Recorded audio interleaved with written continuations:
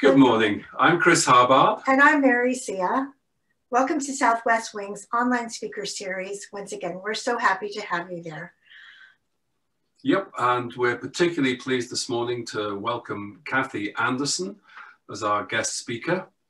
Kathe's a very keen birder, and she is a regular supporter of Southwest Wings, both as a speaker and leading walks as well. So wonderful to have Kathe here, who's going to be talking about one of my favorite families of birds. So over to Kathe. Hello, Kathe. Let's see you there. Hi. And there she is. Welcome to the world of Zoom. I can't see you. It's interesting. I am somehow only seeing a small screen. I think I'm going to get out of the meeting and come back in with the hope that I will see that it will work, because what's up on my screen says post attendee Zoom. So that's not what we want. And I don't know how to get back to where I need to be and without leaving. So I'm going to. Okay, it's probably on another window. One of your other windows. Not according to what I can see here. All right. Now let me get out and I'll come right back in. Okay, we'll be here. All Come right. in as a panelist. Thank you. So we're still seeing you. Oops, that wasn't the right one. That's curious because I can't see me.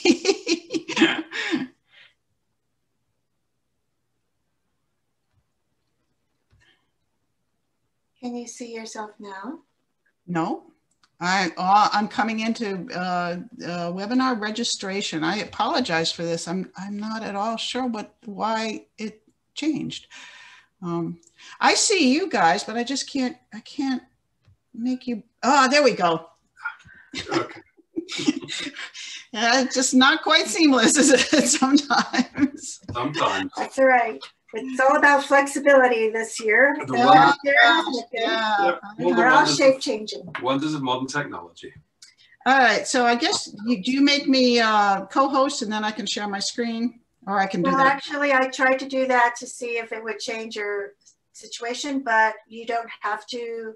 You can share your screen anyway. So Okay. Go ahead whenever you're ready, Kath. I am sharing my screen right now, I hope. All right. There you go. Okay. And now I need to get to slideshow and from the beginning. All right. Can everybody see this beginning of the slideshow here? Yeah. Wonderful. We can put hands up if you can. All righty. Well, let's go ahead and get started. Thanks for being here this morning.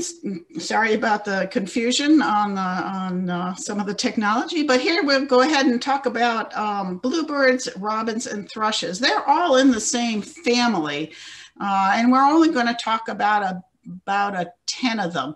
And we'll start with the bluebirds and then move into the robins and thrushes. And hopefully we'll have some interaction on this. What my handout indicated is that I had several questions on there with multiple choice answers.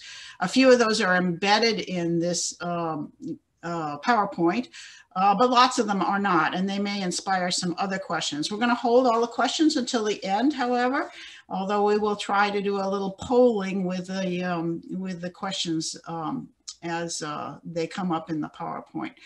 So just for starters here, we have a eastern bluebird on the top left, a hermit thrush in the middle, a mountain bluebird on the top right, a Townsend solitaire on the bottom left, a varied thrush in the middle, and then our iconic American robin on the bottom right.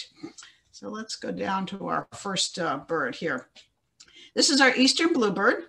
And what I'd like to point out for folks who are not familiar with this bird and are familiar only with the western bluebird is the eastern bluebird has an all blue back. our western bluebirds have a rusty back. And otherwise, they're very, very similar to look at. But I did want to include a baby bird photo on the bottom right there, because these little baby birds look like entirely different birds. And this one's looks like it's about ready to get some yummy lunch here with some mealworms, it looks like to me. So there is the range map for the eastern bluebird. And as you can see, it is largely in the east, year round in the south, and then it migrates north to New England and lower parts of Canada and the Midwest to breed, wintering in Texas and into New Mexico a little bit. But what I really want to point out is that it's within the last couple of decades that we believe we have an entirely different subspecies of eastern bluebird here in Arizona. You can see that little green blob there runs into the southeast corner of Arizona. And the subspecies is called the azure or Mexican bluebird, and it looks very much like the eastern bluebird, except it's a little bit paler. I've only seen it once or twice, and it's been in the Patagonia area. But isn't that an interesting range map where it is entirely separated from the bluebirds of the east, and it's a year-round bird. So if you're in the Patagonia area, particularly in the grasslands and the lower elevations of Patagonia, which is still 4,000 feet or so, you know, make sure you're not seeing western bluebirds. You may be seeing eastern bluebirds there. So as to the eastern population, this is your first quiz, if you will. Will this work, Marie? Yep, 1 second. I'm gonna switch and be able to put something up for you guys. Okay. All right. So all the questions have 3 answers. That doesn't necessarily mean that only one answer is true. So she's going to put up the question. We're going to do a quick poll. I think we have 15 or 30 seconds to indicate what your best guess for the answer is, or maybe you know for sure. All right. We've got some activity going on. People are getting their answers in. This is exciting. On my screen, it says I can't vote. We can't vote. No, we're not voting. So, yeah, it's coming up on 5, 4, 3, 2, 1. End of poll, folks. Okay. So, all right, let's share our results. All righty. Can you see the poll there, Kath? I cannot. So what are the results? If you can see it. Oh, okay. Let me share the results. Let's see. Oh, there we go. Okay. Yeah, you're all right. This is an answer that is every one of you is accurate. Pesticide use, definitely. The switch from wooden fence posts to metal fence posts. Wooden fence posts are actually nesting sites for these guys, to the extent that there would be a hole in them, say a downy woodpecker would enlarge the hole to make its own nest. They can't do that in a metal post. So the nesting sites have gone down, and the switch from small farms to large farms makes a big difference as well. That is because there's an illustration there with a small farm on the left, and the small farms are smaller fields with intervening areas of habitat. Might be small trees, it might be shrubs, it might wooden fence posts, and those would be a good habitat for the bluebirds to roost in, if not nest, and also just to hide from predators as well. So all 3 answers were right on that. Well, thanks, Mary. We'll try another one. Sounds good. That was great. That was fun. All right, let's see if I can. Oh, my My PowerPoint is not advancing here. That's weird.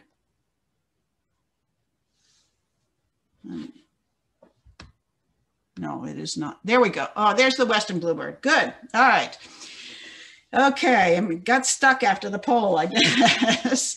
So here's our Western bluebird, and in terms of identification, very similar to the Eastern bluebird.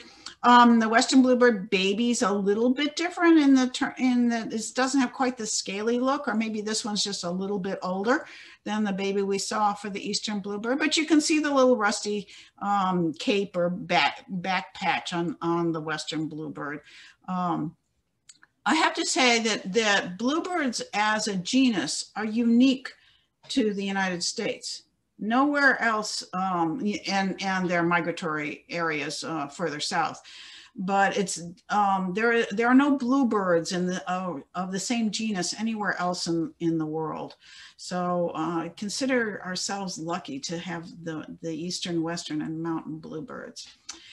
So here's the question for the Western bluebird. I don't think we've got this one up as a poll. So I want you to just go ahead and read it, and you can decide what the answer is, and I will let you know momentarily. There's a classic bluebird nest up on the top there, and some little bitty bluebirds on the top right. You'll notice that the bluebird eggs are, what should I say, robin's egg blue, and they are blue, just like robin's eggs, smaller, of course. All right, so what's the answer here? The answer is partly A. It is not promiscuity on the part of the female. She is probably making very selective choices about who are fathers of her. Oh, you're going to go ahead and put it up as a poll. So let's see what happens here. I'm right behind you, Kathe.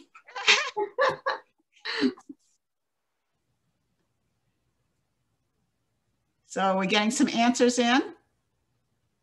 We're getting some answers in. Okay. Lots of people are participating. Excellent. 5, 4, 3, 2, 1. All right. Let's see what the results are. Okay. So I started to answer that it is partly A as an answer, although the female is not being promiscuous, which is sort of random sex with the opposite sex, but she is probably being choosy and spreading her genes with select males. It probably could be attention on the part of the defending male. He may not be paying as much attention to who other males around there, and it probably is not the practice of communal nesting. That has not been observed in this species. Okay, we'll go on. Hopefully my doesn't want to advance after this. It's time for a nice deep breath. Yeah, I guess so. Right. It does not want to. There we go. Yeah, I guess it is just a deep breath. All right. All right, so here's the mountain bluebird, and this one I will ask to get a poll on the share. The mountain bluebird is all over blue, the male on the top left there. No rust on the chest, no rust on the back, and a different color blue. I always think of this blue as being like parts of the sky have dropped. It's just a stunning, almost electric blue.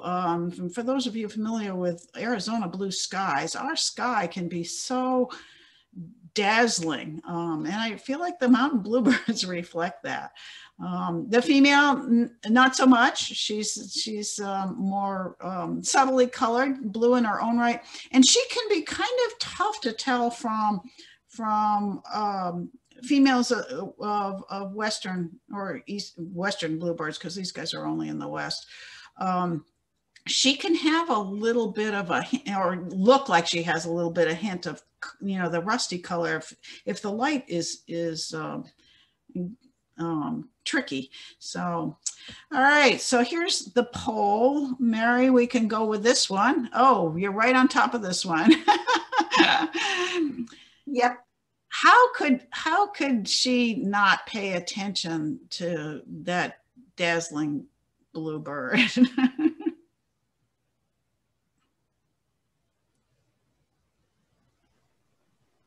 Yes, we're getting a lot of responses again. Okay, excellent. Thank you, folks, for being tuned in. Yeah, this is great. I much prefer giving presentations in person because the interactive part is so much fun. So you're filling that niche for me.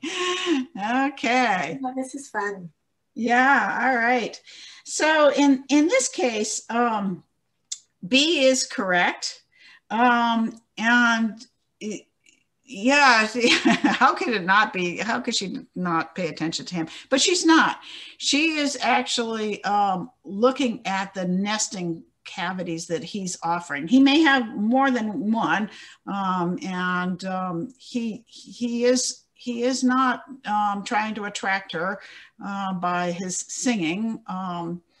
C would be true in a lot of other species, but not necessarily this one. It's interesting because females often look for kind of a holistic health for the male, but in this case, maybe it's because nesting isn't that easy for mountain bluebirds. These are bluebirds of the open spaces, and finding a good nest cavity for them, they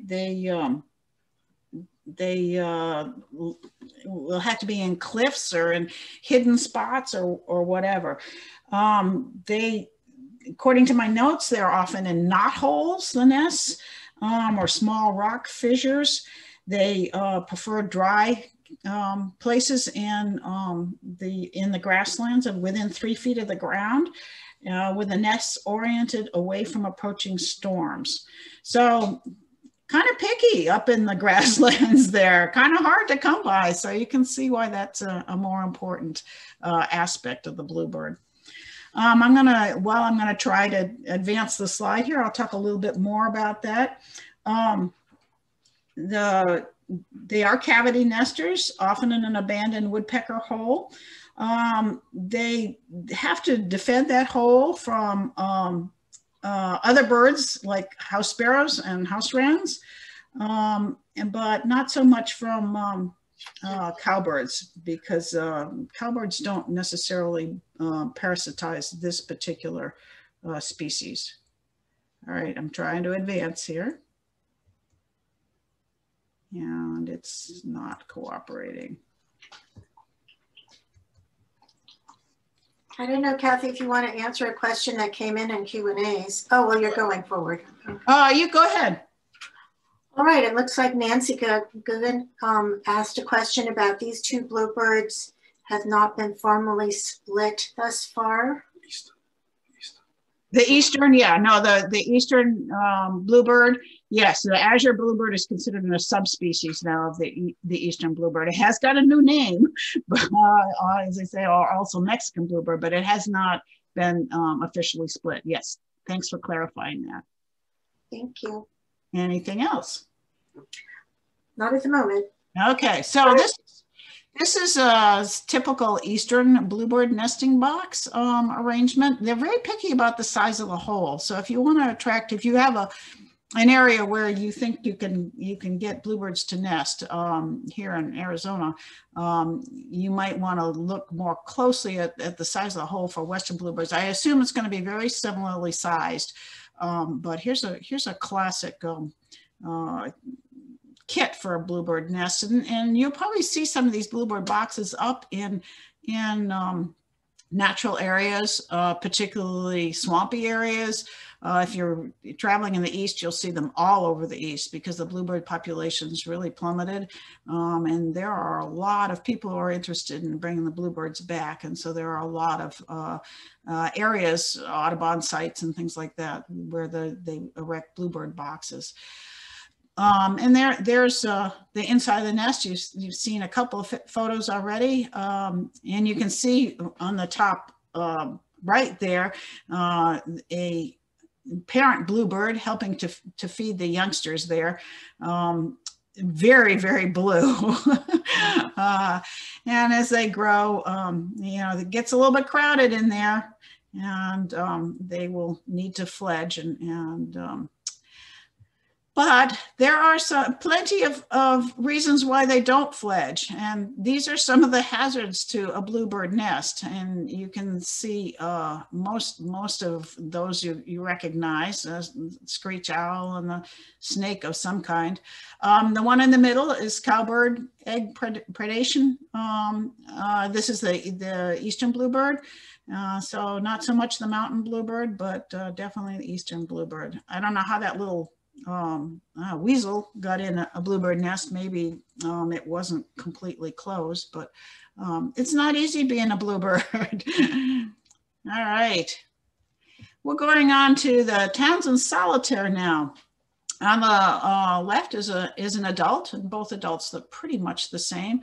On the right is a Townsend solitary baby. Boy, if you saw that bird, and I've never seen a youngster, I don't think I would recognize it. It doesn't even have a hint of, the coloring of an adult solitaire by being kind of bland on the back. The spotted coloration is all over. You saw some of those spotted arrangements on the bluebirds, true on the solitaire as well. Obviously by shape and size, you might know this bird, but I've never seen one, and I'd be interested if anybody has seen one and whether they've seen it in this stage where it is all over speckledy. That's pretty amazing to me. All right, so here's your question if you want to go ahead and answer this one. Who is this named after? What kind of fellow was John Townsend? We have a photo of him there.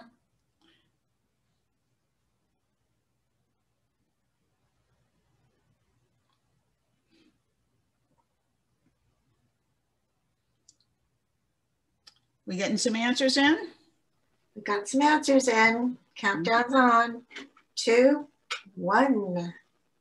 Okay. All right. Here's our results. Yeah, and the answer here is all three. He was a well-educated Quaker from Philadelphia. He was a lifelong naturalist, and he was a failed dentist. I don't know whether he gave up dentistry right after he was stabbed, or whether that was just part of an ongoing problem. I do want to say something about identifying. I'm going to see if I can't go back up. I'll have to take my deep breath here. Identifying a Townsend solitaire in the field. I actually was out in the field yesterday, and two of them showed up north of the Phoenix area in the Tonto National Forest on the way up to the campground of Seven Springs. And I was out there, and that's a good place to find Townsend solitaire in the winter. And it has the nice erect posture of a robin.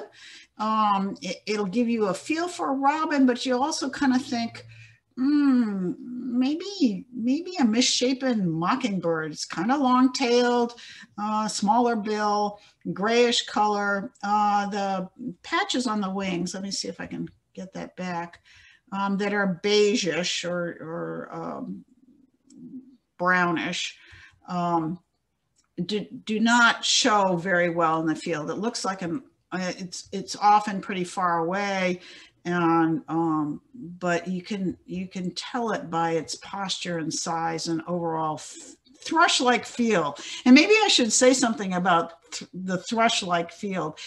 There are over 150 species of thrushes across the world, and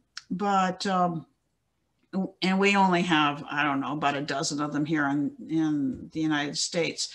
And but they are long-legged, and they're erect. They're mostly ground birds, But Townsend solitaire, in my experience, has been one that sits high, and that's how I saw it yesterday.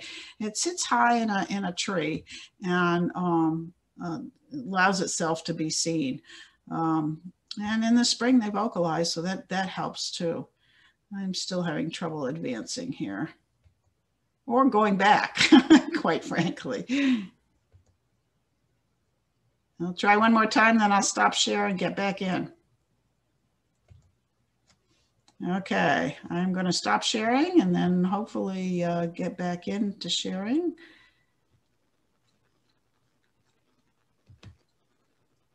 And from the current slide here. There we go. And let's see if we can go back there. I wanted to show you on the wing bars there, that does not show up well in the field. And the front of this bird is pretty much the same color as the back of this bird. The eye ring can be fairly prominent or not too prominent at all. So just those couple of those little tips. Okay, we're going to talk about some of our spotted thrushes here. We've got on the top left there is the hermit thrush, and that's the only one that we find regularly in Arizona, but it's quite common in the winter. And it's as I said, thrushes as a general description, long-legged, usually on the ground. This is a classic example of this bird. For a hermit thrush, you look for the coppery tail, which can go coppery in the wings too. Overall, kind of a more muted brown on the back, and then pretty significant speckling on the front. Below it is the wood thrush that shows up irregularly in Arizona. It's all over, got that coppery back. It's pretty distinctive. That spotting goes all over the chest. My experience with the wood thrush is limited because we don't see them very often. But again, often a ground bird are very low to the ground. They're doing a lot of hunting on the ground for food, so that brings them to the ground a lot. On the top right is a veery. Veeries are kind of like washed out wood thrushes to me. They're smaller and they're just a lot more muted tones. Obviously not speckled all over the front, and just looks like a wood thrush has been washed a lot, so that it's faded. Wonderful, wonderful voice. Hopefully we'll do some sharing of sounds here. And then at the bottom there on the right is a Swainson's thrush. And the only way you're going to tell that, I think, easily from our hermit thrush is that there's not a coppery tail. It's pretty much all the same color from the back on down. It looks like it's a little bit different, and it may have some difference, but you'll see if you ever see a hermit thrush, you go, it's a hermit thrush, but where's its coppery tail? It may be a Swainson's thrush coming through. Not likely, but we can try. All right. Okay, I do have to shop. I forgot to put in my share sound. So let me stop the share here and go back to share screen and share sound and go back to here. And from current slide. All right, let's see. Oh, okay, we're on a veery. Yeah, I guess we went on the veery here. Okay, yes. So the veery sound, I think, is really lovely. Let's try that again. Should go again here. Can you hear that? There we go. So some people analogize this to calling down a tube. That it echoes as it goes down the tube. I think that's a wonderful analogy.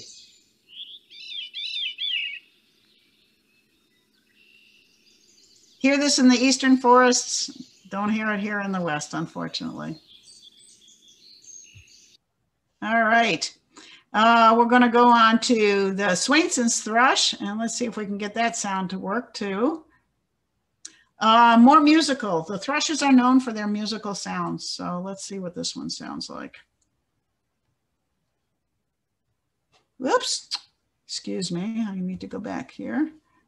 Sometimes the mouse is so sensitive.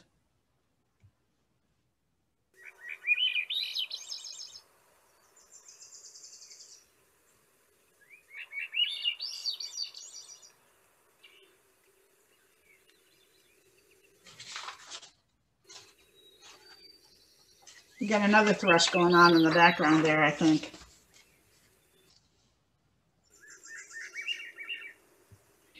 So I'm going to go back up here. Oops. Okay. I'm going to go back up a little bit here. All right. I want to see if there's anything I want to share about these two birds. These are eastern birds, but I did want to share the sound, but we'll go on to the ones that we will more likely to see in the West here. Okay, close that. All right, yeah, this one I'm going to get off the Cornell website here. If I can find it.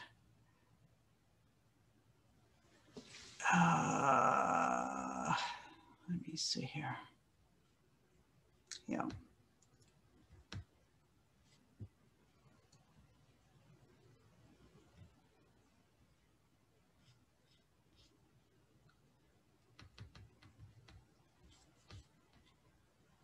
Probably one of my very favorite songs.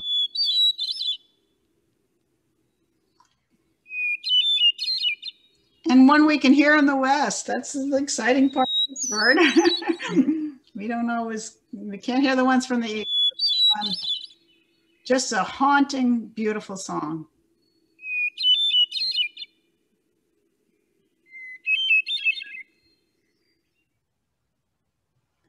And I will go back to my, excuse me, I just did the hermit thrush. Let's do the wood thrush here. Okay. Also a haunting, beautiful song. And I think I have to, I'm going to have to go into,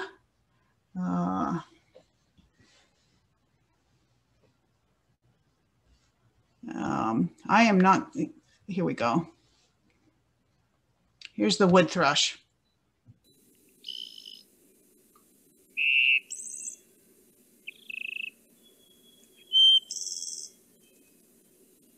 Lots of different sounds from the wood thrush.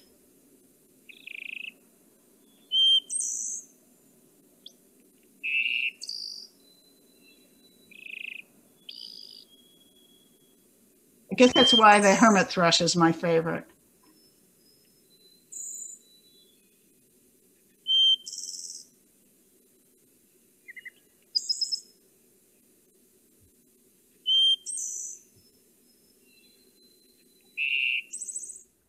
Okay. So we've listened to the hermit thrush. This is the one that we can hear if we're up in the higher elevations in Arizona with that beautiful haunting sound. I think you put this up momentarily and now we're ready for it. And while there we go. There we go. Countdown's on. All right. Those were lovely bird songs, Kathe. Well, I'm sorry they weren't all with the right bird all the time. But well, it's like being out in the wild. You never know when you'll hear it. Yes, at least we get to hear the hermit thrush, which is just very nice. Just all lovely. Right, we're ending the poll now. Okay. And right. Our results. Wow, 100%, and that's exactly right.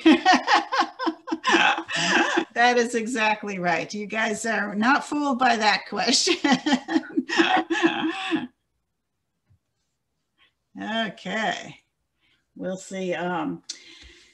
This one thing that's interesting about hermit thrushes, while I try to get my PowerPoint to advance again, is that in the east, they east of the Rockies, they nest on the ground, and in the west, they're more likely to nest in trees, which I think is really interesting that the two populations are nest in entirely different spots. The other thing about hermit thrushes, the populations have remained fairly stable. But like most migrant songbirds, hermit thrushes migrate at night, and they are subject to window collisions because of that. They can also be drawn to transmission towers. Let me see whether this is going to advance now. Not quite. Also, forest fires have an impact on the hermit thrush population. So given our dreadful few years of forest fires here in the West, we're probably going to see a decrease in the hermit thrushes. I have not been seeing these guys as much, even just this year, than as opposed to others. And at the end of the, when we start taking questions, if you have similar observations, I'd be kind of curious to hear that. I haven't heard any scientific response yet, but that's certainly been my own response, is that they are not simply not showing up like usual. Okay, let's see. Close that. Not advancing. So let me stop the share, get back in here, and see if we can advance.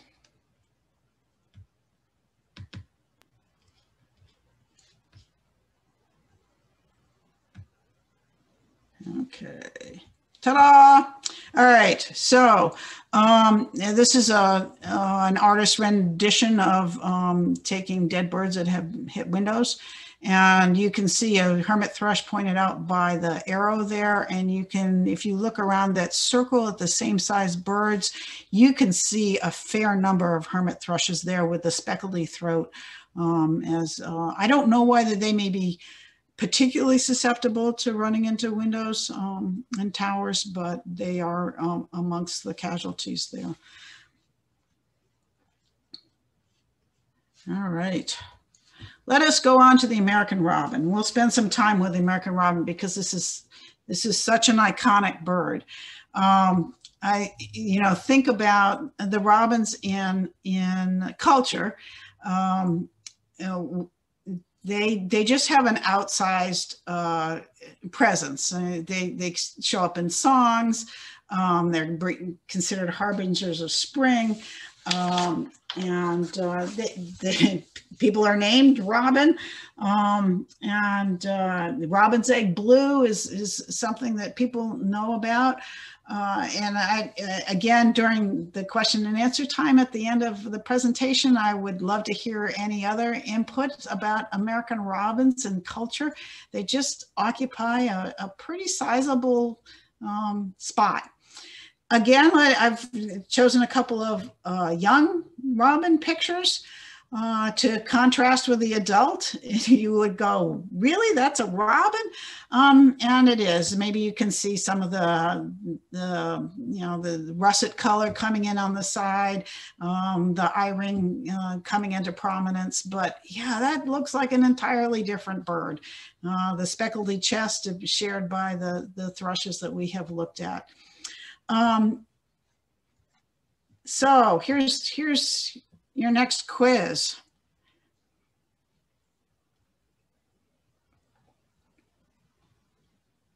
How many centimeters or inches or feet of earthworms does a robin ingest in a day?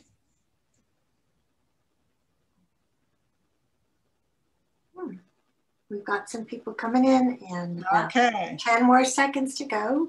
This is not something, okay, this is not something I observe much in Arizona. We don't have that turf-like grass a lot with earthworms in them. It is something that I used to observe in the East, of course. Those of you who chose C, that is the accurate answer. Good for you. They are eating a lot of earthworms. And when let me get to my robin page on my notes here.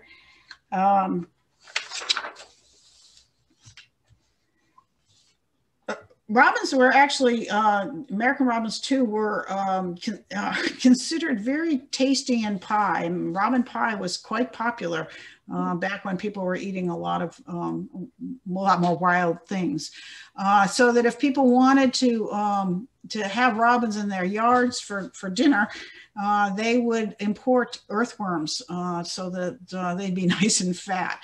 So yes, that's the robin earthworm connection there. All right, let me try to advance. I'm going to stop share, go back in here. I don't know why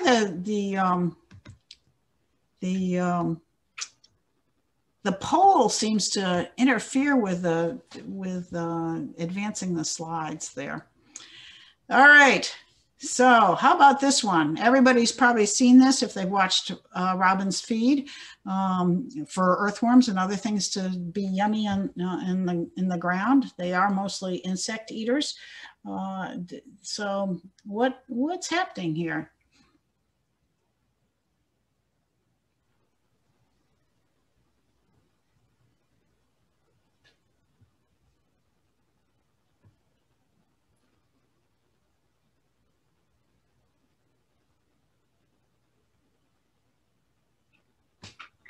All right, thanks for voting, folks. Here we come.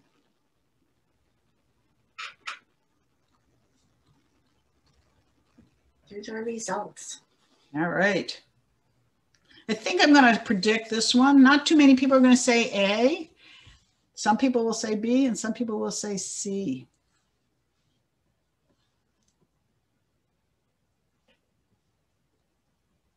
I don't see the results. Are they coming up? Ah, there they are. Yeah, the fact that you chose B is certainly the what most people think. But they are not listening for earthworms. They are actually looking. You know, robins and most birds, except for hawks and owls and a few others, their eyes are on the side of their heads, and their focal points are to guard against predators. So they are, you know, looking around. But if they want to look at the ground, they have to cock their head and get their focal point to look at the ground, and that's what they're doing. They are not actually listening. They are actually looking. So I'm going to close this and get out of my share and go back in right away so that we can move along here. There we go. And from current slide. There we go. Whoops, that's not the current slide, but it is the next slide. So I wanted to talk a little bit about the English robin. They are not at all related, as you can imagine, by looking at the size and the shape of this bird. They're not at all related to the American robins, except that they share that rusty red breast. They also have an outsized cultural aspect in England, which, Chris, if we have time, I'd love for you to share that at the end of the program. But they have the same, you know, big cultural influence or presence in culture in England as our robins do here. As a result of that, when the English came over to colonize the United States, they named pretty much every bird that could possibly look like a robin as a robin of some kind. So I have here a series of slides with other robin names that have changed over time. There's an oriole. You can see why that one would look like a robin to some people. That's our Baltimore oriole. It used to be called golden robin. I can't find the robin look-alike in the cedar waxwing, although this is a bird that people love. I don't know anybody who doesn't like cedar waxwing, so maybe just because it was a popular bird, it became the Canadian robin. There's a robin snipe. You can see why that one was called a robin, but it's not even a snipe for our purposes. It's a red knot, very, very abundant on the East Coast over in colonial times anyway, not so much now. And how about that eastern towhee? Eastern towhee or rufous-sided towhee, a ground robin. Well, robins are pretty much on the ground anyway, but anyway, you can see the rusty on the side. Maybe people saw that one as a robin lookalike. This is my favorite, sea robin, a red-breasted merganser. The red breast can look more red than in this particular photo, but I just thought, wow, not only songbirds and sandpipers, but also a duck named after a robin. Okay, back to the American robin. Let's see if there's anything else I want to talk about. I am not going to do this song here. I don't think it's going to come up on, oh, does that come up for you guys? Can you now see the, I don't know what you see on your screen. We're seeing the American robin. In the PowerPoint or in Cornell Lab? In the PowerPoint, still with the 4 photos. Okay, so Cornell Lab came up for me. So why don't you enjoy the photos there, and I will do the song. Wow.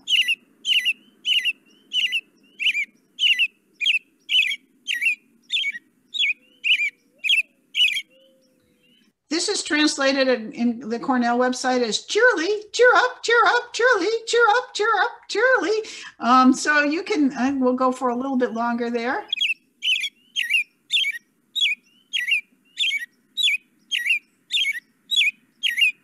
And maybe that's one of the reasons why American robins are so popular. It's just that song is just so cheery. They have other voices as well, but we'll go with that one. All right, I think last but certainly not least is a varied thrush. This is not a bird that shows up very often in Arizona. I've only seen it once at the Hassayampa River Preserve, and it was a very fleeting view, but I thought, what else could this be? It's a pretty striking bird.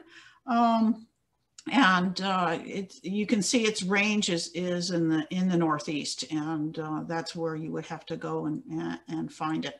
But it's a beautiful bird. That stripe across its bib couldn't be anything else that I can think of. Yeah, it's got an interesting habit for food. They seize dead leaves and throw them aside, and then hop backwards to clear a spot of ground before they examine it for prey. And that, I mean, other than having a better visual, that it seems like a very complicated behavior that's actually unexplained. So that's our varied thrush. I think that might be the last. Oh, we even have a question here. So why don't we go with that one? And I just gave you the answer, quite frankly. Thank you very much for that, Kathe.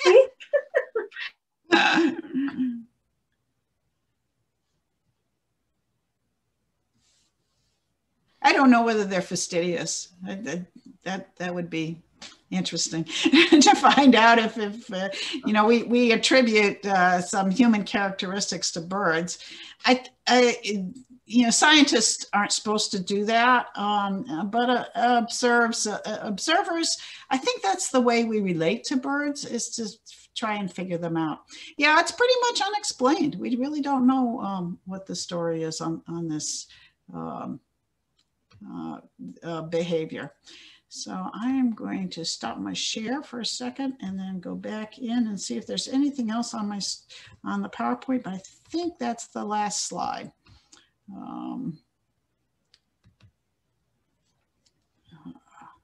Yep, that is the last slide. Okay, so we have a few minutes for questions or observations. After hearing about these different thrushes, we are lucky to have some beautiful thrushes by both voice and appearance. So do we have some questions or input? If anybody wants to ask a question, you could type it in the question and answers or raise your hands and we'll get to you as we can. Kathe, you mentioned robins. Of course, I'm from England, so grew up with the little European robin, one of certainly my favorite birds, and it's the national bird of England as well. So, oh, I didn't know that. Yep, it's everyone's favorite. They had a poll in the Times newspaper back in the 60s, and it was voted as the favorite, and every time they repeated it, it stayed the favorite, everyone's favorite. It wasn't always called the robin, though. It was known in Anglo-Saxon as the ruddock, which again is its reddish nature. It relates to that. It was also known as the redbreast as well. But robin became kind of the adopted favorite familiar name for it, linked probably to a kind of a sprite character in folklore called Robin Goodfellow. And so Robin was one of these names. Robin Hood's another one that's a favorite name, and so of course it became associated with a favorite bird. Yeah, it's not a thrush. Does it have a sweet song? It has a wonderful song, yes, a very sweet, very high, lovely sibilant song. Quite a nice song during the breeding season, but it also sings in winter. It's very, very territorial bird. And so in the wintertime, both males and females will also sing to defend a winter territory, but not in this case to attract a mate. So the song isn't quite as strong. There's subtle differences between the summer and winter songs, but they're just wonderful little birds. If you're a gardener at all and are digging up the earth, they just come and hop around by your feet to pick up worms. It's, you know, everyone loves them. They sometimes come in the homes as well. Oh, they will do. Over winter. They will do it. Very easy if you get mealworms or get some worms. It's quite easy to get them quite tame and coming onto your hand for food. They're just delightful little things. And it's no wonder that wherever the British people basically, or Europeans anyway, colonized in the world, they always, whenever they found a slightly reddish breasted bird, they called it a robin. So there are birds called robins all around the globe. Interesting. Interesting. All right. We have a question from Nancy. Nancy, if you'd like to go ahead and ask your question live. She's muted, it looks like. Unmute your microphone.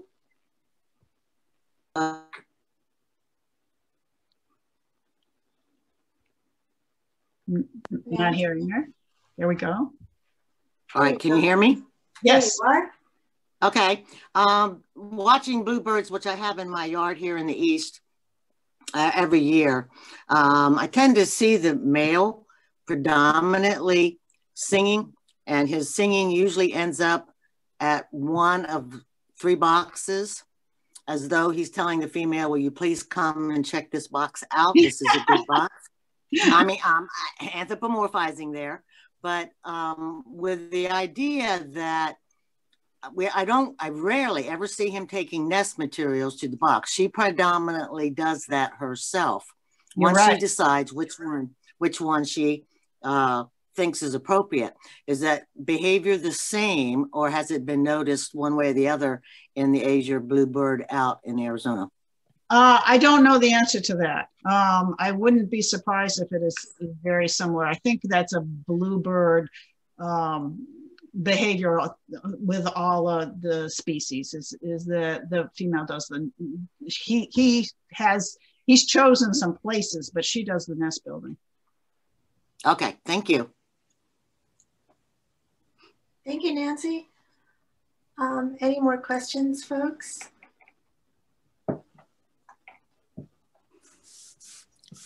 Well, I think we've got them all involved with the polling. Yeah, that's great. And all the questions have been answered. It's wonderful. Well, thank you so much for that fabulous talk, Kathe. Wonderful to not just see the images, but hear the sounds as well. And that really is lovely to hear now, because obviously things are just starting to sing. It's heralding the spring. We've got all of that to look forward to, hearing some of these sweet sounds.